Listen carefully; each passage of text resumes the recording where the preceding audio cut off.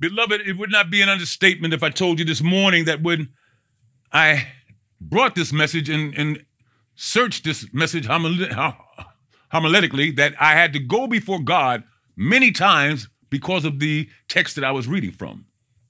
And I wrestled with it, but it wasn't that it was too deep. I wasn't going to do it. It was just I had to make it relevant for this time because it was so powerful. And my search brought me back here.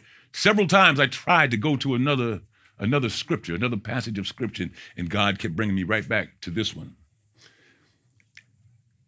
There was an article that had been written in a Christian periodical. It is called The Sun. And in this article on September 2018, BC, before Corona, 2018 in September, this article was written by one of the writers. His name is Tony Hoagland. If you ever look it up, Tony Hoagland, Hoagland. And it was this article that had just really blew me away as a topic. And as I look to exegete this word and understand that there will be a few small details that will be omitted, but I left those out because I have the privilege of doing so. It's writer's privilege. I didn't want to blow anyone's anonymity. But it is not the illustration that I'm trying to bring forth for you to get understanding. I need you to hold on to the message of God. What is the passage saying? Sharing his word for us this morning. And it is never my intention to have you shouting in the aisles and jumping up and down and praising God. I just desire that he would use me in the office that he has placed me. And I desire to be used by him in that way. All of us should always come to the house of God seeking to hear from the Lord. That's always first. Expecting him to speak to our individual circumstance, whatever it is we are going through. Knowing that we have heard from the Master is how we should leave this tabernacle. On your way to your automobiles, on your way home, you should be marinating in this word, thinking that truly God spoke to my situation today. Beloved, I've been sent this morning to bring a message about the end times so that you would understand how very important it is for you to know what's going on in the present time. We are in the land of the dying, church. We are on our way to the land of the living. This is not it. This is not the last stop. This morning, God is sharing with us that all that we see around us has been tearing at the fabric of our nation. And there are any number of things that we could look at. There is no shortage of events that have you and I shaking our heads as to what more, what else. Things are happening right before our eyes that have been spoken of in Scripture. Wars and rumors of wars, famine, pandemics, and earthquakes all have been spoken about. And yes, they have happened before, but we see these things happening collectively at a more expedited pace. Indeed, there is no shortage of anything that leaves our hearts and our minds asking, how much longer, Father God? How long will this go on? But we, the children of the King, you and I, we hold on to our faith, knowing this one thing, that Jesus is our deliverer. Amen, church. What seems to be a hot button in our society today, burning in the hearts and in the minds of the people in our nation, no matter if you are wealthy as Oprah Winfrey or as penniless as someone homeless on the street. It doesn't matter if you're the president of the nation or you have just crossed the borders. There is a nation within our nation whose citizens live in a constant reminder that according to God's law, there is only one race, and that is the human race. Beloved, racism isn't a bad habit. It's not a mistake, it's a sin. And it cannot be cured by sociology. Only theology has an opportunity to break that curse. So after reading the article in The Sun, my eyes were opened a bit wider as to what God allowed me to see more clearly. And that's why I say the messages that we get, sometimes you have to resort to other publications or other Bibles to bring them into your mind and spirit. But pray that God will reveal these things to you. And just as he revealed them to me, he helped me to see that his mercies are new day by day. Beloved, Jesus is our deliverer. In the article, Brother Hoagland allows us to walk in his shoes and to live in his country and to join him for just one day. He writes, America, that old problem of yours, racism, I have a cure for it. Come into my country and get a taste of what it's like to live where I live. Let me tell you what it's like the very first time you park your car in that Cabinet's underground parkway. Step into the elevator.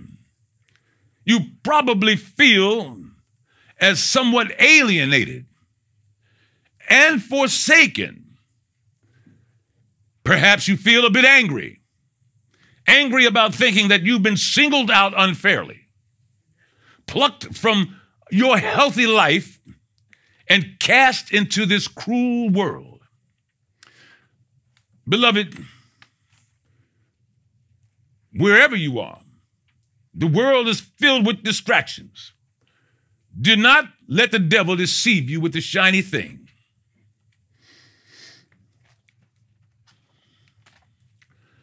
I've been sent this morning to carry a message, and I want you to get this message right here, that the human race is the race that we are. It is not a mistake. We are here learning that God's mercies are every day. Let me tell you what it's like the first time he parked there, feeling a bit angry, understanding the ordeal, when he walked into the hospital with his manila envelope under his arm, with x-rays, and reaching an appointment that he had, looking around, seeing the people, the soccer mom and the coach for the football team, the retired lineman for the telephone company, or a grandmother and a mother of three. In his world, my beloved, everyone is the same. That's what Brother Hoagland is telling us this morning. There are no white people. There are no black people. In my world, we serve the God of heaven and earth. Do not be distracted. When you find yourself struggling with issues, think about what my brother is dealing with on a regular basis. In his country, there are no different ages, no different skin colors, no different religious preferences in the backgrounds. You know one thing, that even the most educated people need what you have and what we are called to give away so freely, which was given to us so freely. From the Ancient of Days, the God of the heavens and the earth. The message is, and I'm glad to bring it this morning, that Jesus is our deliverer. That's right. The only race is the human race, and I wish there were other ways to cure your racism, America, but I don't see one. Frankly, I see the problem as you are immune to all types of evils and iniquities. And the problem has been installed by history, maintained by privilege. It is too robust, too entrenched to be undone by anything other than disaster. We all come together in times of disaster. We had an incident a month ago, where the hotel in South Miami had collapsed, and we all rallied to the cause. Those are the kinds of things that happen in this nation where we live, where we come together as one people. But after the dust has settled, everyone goes their separate ways. So here is what Paul was saying to me this morning. Unlike his first letter to the church, who had walked away from the protocol, Paul is writing this morning to remind the newly formed church in Corinth to hold true to the doctrine that he had given them before he left to Ephesus. Having had the opportunity to convert both Priscilla and Aquila, they allowed him to stay in their home while he raised a church up from nowhere. As Paul is writing him, once again, letting them know that they had forgotten God's plan for them. A lot like this morning, they had forgot to walk away from sexual sins and immoralities and all those things that have us bound, turning away from the Christian conduct and doctrine that he had instilled in them prior to his departure. Not partaking in the Lord's Supper. Church, we have to be mindful now of what Paul is telling us now, because the church is the institution belonging to God. And we are expected to rise to a higher level. The church is unable to be edified and to be effective when the people are not walking in the ways of the word. The church will have no impact on the outside world if first and foremost the people of God, we must believe that either Christ died for us or he didn't come at all. And if that is the case, then my preaching and your witnessing is all in vain. But we believe that there was a Christ and there is a God. And how do I say that? How do I know that? Because looking at you, I know there had to be a miracle maker. Around the miracles that abound in our lives, just your very presence is proof to a dying world that there is a God. We are the paradox that exists among mankind. Jesus is our deliverer, church. In the second letter, Paul is intensely with more of a proposal, not so much of a proposal, but it's an autobiographical look at himself. He explains the importance of coming together as one body in Christ, helping one another stand, especially when we come against the enemy, who will never stop trying to distract us from our primary purpose of taking the gospel into a dying land, seeking all who will ask, what must I do to be saved? There are those, church, looking for what's been given to you, the gift of salvation. We are to sound the alarm, to tell the word into a dying land that none will be denied. You have not because you ask not. Jesus is my deliverer. He has prepared for us a place where we can meet those that need to hear the gospel and invite them to have a seat at the master's table.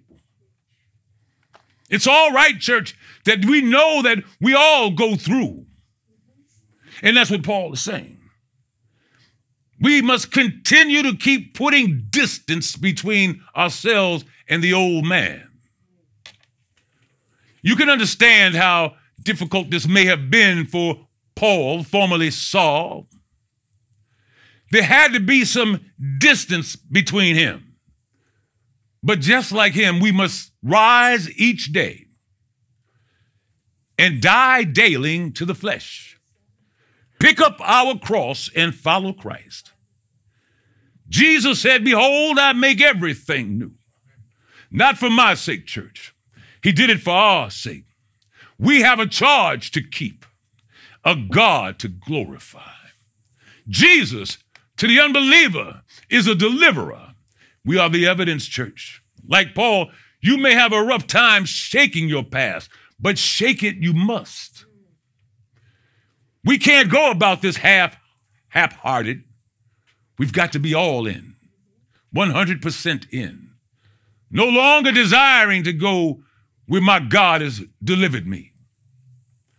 Constantly telling one another that day by day to receive a fresh anointing, that you are being kept by God's grace and his mercy. Not of ourselves, lest any man should boast. We know that. We work for the Lord because there is a higher reward. Not for what happens to me here, church. I'm working for Jesus. I'm laboring in the vineyard, dear God. I'm picking the harvest, fellow members of the congregation, because we have a charge to keep. There is no such thing as too much God. You're putting too much time into this God thing. Jesus can use all the help he can get. But let me tell you, church, let me drop this off for free. If you don't want to do it, he'll find someone else. Day by day, new mercies we receive. You and I have been bought with a price. Jesus came, and with his fresh anointing, we are able to stand in a time when everything else is helter-skelter. The only thing that seems to make sense, the only thing that seems to be walking in one direction is the church, the people of God. But we have to not allow ourselves to be distracted by the shiny thing, because Satan comes seeking whom he can kill and destroy. Beloved, Jesus is our deliverer. While we are spending time seeking God, we are reminded here in this letter from Paul, because he had a hard time walking away from his past, as you all would think. But when he came to Corinth and Ephesus, and he was a new creature in Christ, but he had to make known to those that may have never heard about the Messiah and spread the news that Jesus said that there is only one way to enter the kingdom of God. Any man come to the Father must come through me. Jesus is the door that we must enter in if we plan on seeing God, because Jesus is our deliverer. He's our reason for living. He is the reason we get up in the morning. He is the reason we sing songs of praise. He is the reason we seek him in prayer. God is worthy of your praise. Yes. Thank you, God. You should have a praise, blessed. In our text this morning, we talk about the relationship. God has blessed us in the 3rd verse of this Corinthians. Blessed be God, even the Father of our Lord Jesus Christ, the Father of mercies and the God of comfort. We're gatekeepers, you and I, gatekeepers in the kingdom of heaven. God is our Father, and he is in charge of our mercies, and he is a God of all comfort. I know this, church, because I've been there. I've seen days and times when I was filled with uneasiness, when I was thinking that maybe this ain't so. But I ask and I tell you this morning, don't allow trouble to last that long in your life where you just got to call out to God, when you cry out from the bottom of your heart, because God will bring you to that place. Seek him now while he can yet be found. God is waiting for us. He's our comfort. enough love within our Savior for every man, woman, and child in the world. Enough for yesterday, today, and forever, because he is indeed our comforter. We are here to be used by God as not just for ourselves, but for a comforter to those who are traveling this road and may have lost their way and have forgotten where the path to the kingdom is located, falling subject to the battles that are raised in the spirit world by the enemy. But if you find that someone is not receiving your gospel, then just shake the dust from your feet and ask God to send you another. Church, we are enlisted in God's army. And I thank God for your prayers, and I pray that you thank him for the prayers of the saints that are going up on your behalf, knowing that through prayer, the power of God is moved, helping us to walk with them as they walk through. Trials of life come when you least expect them. That's what Paul is saying here. On his way to Damascus, he had that encounter. It came all of a sudden, but when it happened, he had to yield to the voice of God. There is a peace in Philippians 4 and 7, a peace which surpasses all understanding, and it shall keep our hearts and minds in Christ Jesus. That's what you get when you serve God. You get the peace that surpasses all understanding. Beloved, Jesus is our deliverer. Christians should never grow tired of talking about the Savior. Never take a rest. You might get weary. You might rest, but don't quit and don't stop. Press on, my beloved, as we seek to do what God has called us to do. In the 4th verse, he says, who comforted us all our tribulation, that we may be able to comfort them which are in trouble, by the comfort wherewith we ourselves are comforted by God. Beloved, the rain falls on everyone, and the sun warms all of the Father's creatures, and the darkness comes into each of our lives. Bible says there will be tribulation, even in the life of a Christian, as well as those who are in the world. The comfort in tribulation is what we're speaking about like this morning. It's having that peace that surpasses all understanding. There is a rest for the Christian, a rest in Christ. The world may be falling apart around us, but you and I can have that perfect peace that only comes with God. And it has everything to do with knowing that no matter where you are, no matter what comes, what may, that Jesus is our deliverer. The only way for me to truly understand my brother's pain is to walk a mile in his shoes. That's how you become a comforter to those that need to be comforted. Verse number 5 says, for as the sufferings of Christ abound in us, so our consolation also aboundeth by Christ. Beloved, when we receive Christ within us, you and I, we are partakers in the suffering of all. Romans 8 and 17 says, and if children, then heirs of the God that we serve, and joint heirs with Christ, if so that we suffer with him, that we may be also glorified together. And I chose another text that I'm sure you're familiar with. That was in Galatians and 2 and 20. He said, I'm crucified with Christ.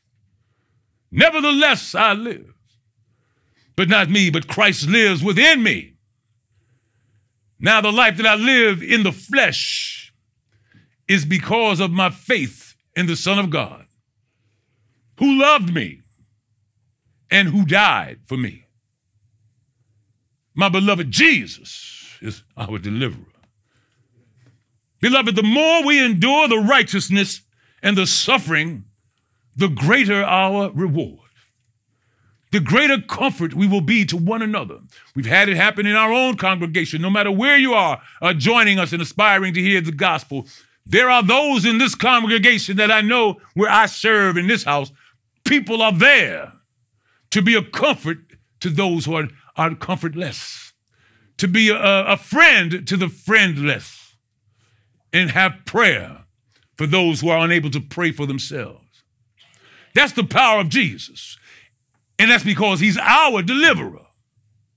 He came and made a way for you and I. Verse number 6 says, and whether we be afflicted, it is for our consolation and salvation, which is effectual in the enduring of the same sufferings which we also suffer. Or whether we be comforted, it is for your consolation and salvation. That's the body of Christ, church. That's the body of Christ. We all are in this together. God has placed us here with a purpose that we must endure.